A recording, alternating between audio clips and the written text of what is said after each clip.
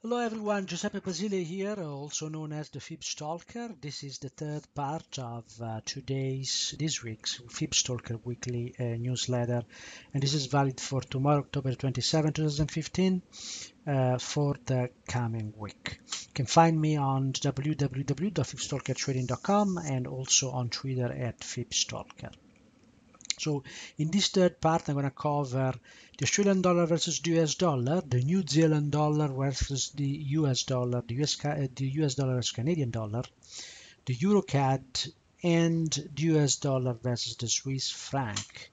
Now, before I get into that, let me remind you that what I have here, I have an exclusive offer for you for the FIPSOL Cameras Coaching Program, the September-October 2015 session. I'm recruiting for this fourth session of this successful program.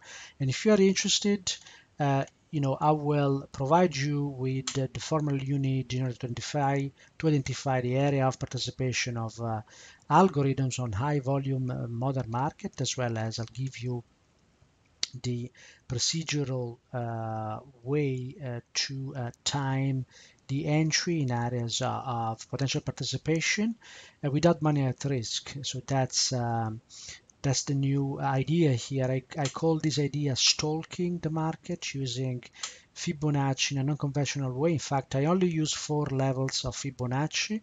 And if you want to learn more about, how I use Fibonacci, you can watch this May 19, 2014 webinar, free webinar on fstrade.com, traditional and new uses of Fibonacci in modern markets, and you'll get quite a good idea of how I go with using the levels of Fibonacci to model algorithms. I use 6 price models to identify these areas, and if you join the coaching program, not only I'll give you the mechanics of trading, but most importantly, I will give you and will share the elements to build a correct mental model for trading success. So I really give you the straight facts and what really matters with now 100 plus hours of highly detailed step-by-step lessons, and there will be, of course, live webinars where we'll review the markets together and you can ask me all the questions you want. So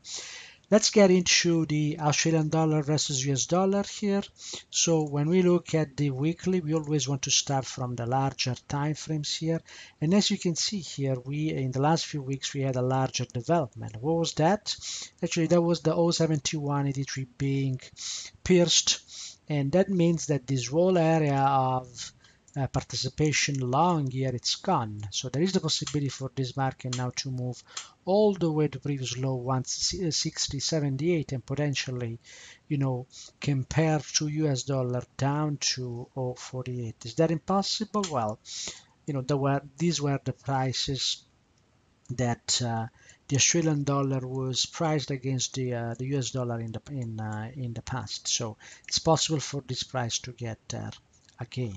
So when we want to model this price, we need to understand that this market is moving in extensions here.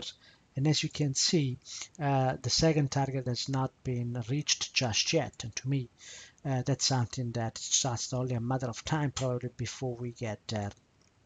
And once we get there, it's possible to continue modeling this market using lows to lows here because it's extended. And as you can see, the low here as already this high here, the 0.7224 has already 2 weeks ago come into play here. So there is a possibility for this market to just continue lower, well past that previous second target date into the first 0.6757 and 0.6550. This is not going to be an overnight move. You might get a few weeks to get there, but that's what this market is this price is telling us. And on the daily, of course, we had that low to low that has traded recently, and we saw a similar move to all the pairs that are related to the Australian dollar. There was a test, fairish trade, and then a continuation lower.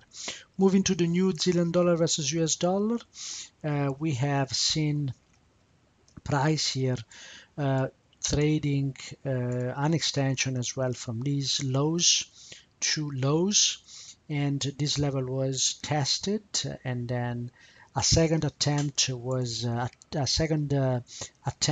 here was actually was about to take place. First test here and an entry short. Second test did not happen, and then there was the drop on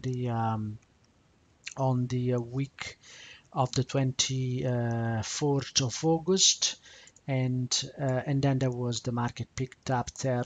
This market continued lower, but notice how beautifully the market stopped right at that second target there. So these targets are powerful, are watched by algorithms, and are very, very important. So now, if we look at this market, we know that also this market, similarly to what happened to and this is a previous analysis of the sequence of measure moves as the market moves lower, because this market it's a very technical market actually. As you can see, the next measure move from lows to highs is pierced as well, and this market now we are looking for the next level of potential support, which is already in play here, and that's the high to low. So this is the next area of potential support, and that's the reason why we are seeing this market moving laterally in the last 4 weeks here. It's because there is a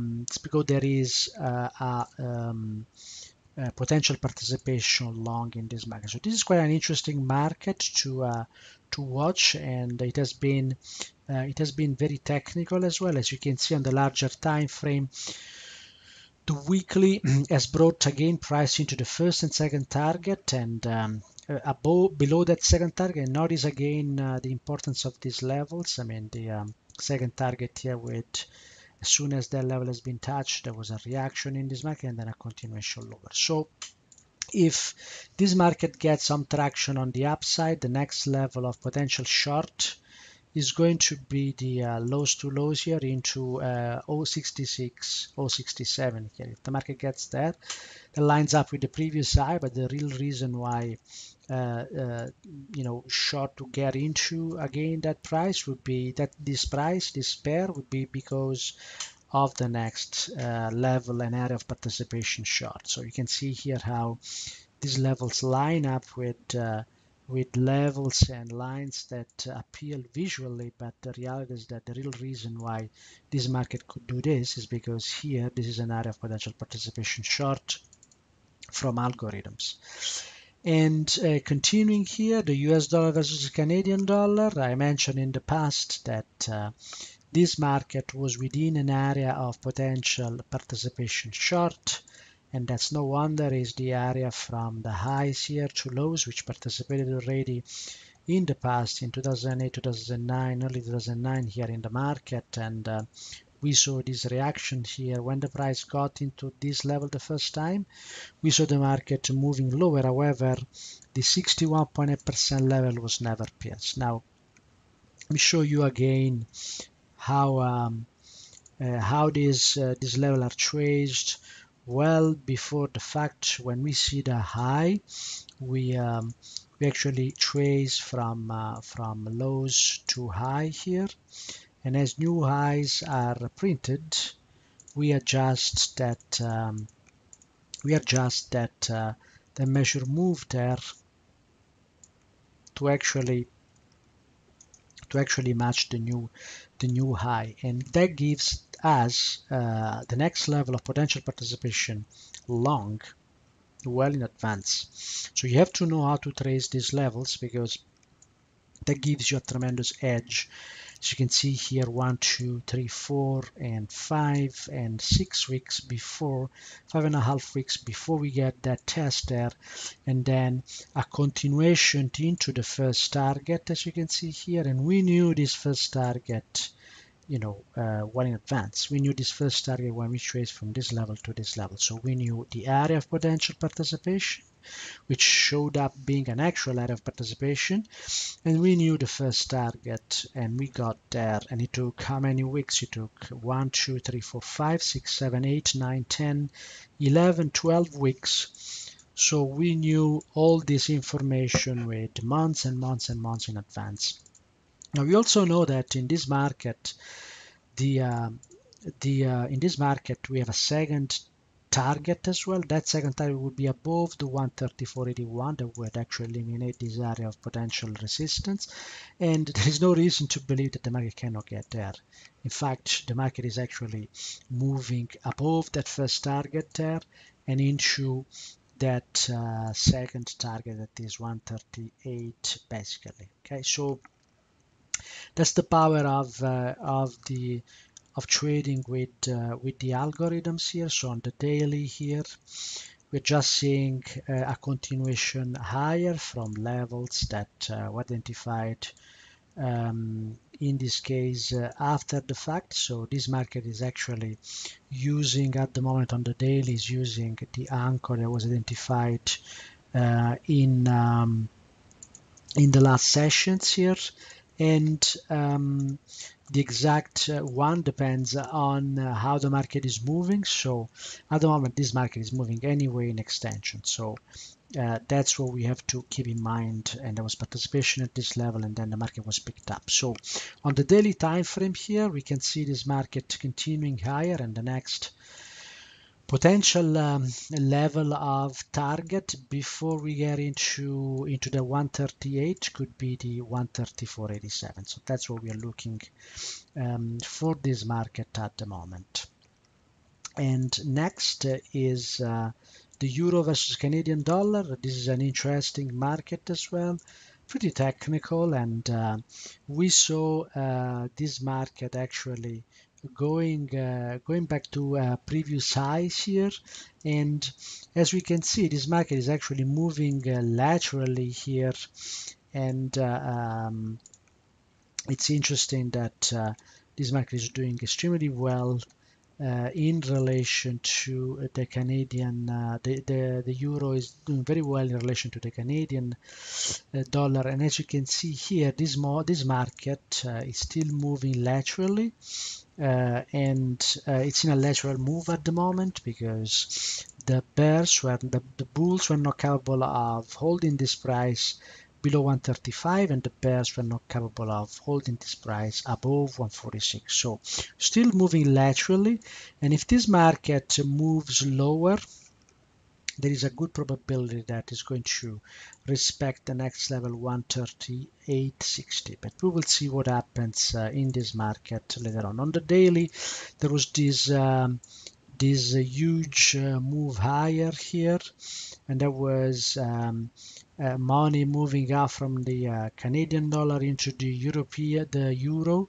as part of the hedging that was going on during the market scare in August. So we're going to see whether this is going to reverse, and on the daily time frame, as you can see, there are shorts in play.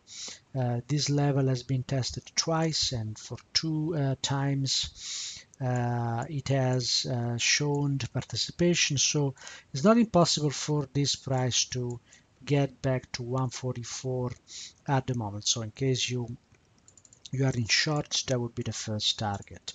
And finally, US dollar versus the Swiss franc here, and this market after the breakdown we saw at the beginning of the year here has been moving laterally. We are seeing basically the shorts not capable of holding this price, and longs after that not capable of holding this price. So that's the reason why it is long, basically lateral move has developed in the basically throughout all the year, and that's the real reason why you see these moves. It's not because there are these lines here, but because neither bull nor bears on the largest time frame, on the larger time frame, are willing to pick up this price. Now that said, as you can see here, since basically on the daily, we can see that on the daily since the very day of the low in August the 24th, here we start seeing this market moving higher. So this market might be exiting the lateral move here, and as we can see, 2 weeks ago, at the end of 2 weeks ago, this market also traded the old way halfway back. So it is very clear to me that this market has a target above at the moment, and that target, if you are long since these levels here, that target is going to be for you above present highs at 0.9957. That's where we're gonna see this price if there's a continuation higher here. And on the smaller time frame, we are going to discover whether this market is going to retrace or not. As you can see here, very technical market. So the next level of target is going to be 0.98 before we continue higher. Okay, this is it for this third part, and I want to remind you again that I'll be teaching the EURCAD Methods Coaching Program, which is a program, it's not a course, so it's completely different, and it goes well beyond the traditional approach. I'm not going to talk you about indicators. I will teach you exactly how I look at the market and how I model algorithms and the measured moves that I showed you in my research. So the whole trading approach is totally different, and actually I have students coming back to me and thanking me and say, you really changed the way I look at the market. I don't make those mistakes anymore. I don't look at indicators. And so to me, the question is very simple. If you want to keep playing the guessing game, then continue taking analysis. If you want to learn something new that works, then I'll give you also a number of a discount and a number of bonuses here with a very high value, including 2 one-on-one hours of review with me, and we can discuss where you are at and the challenges you are having before and after taking the coaching program.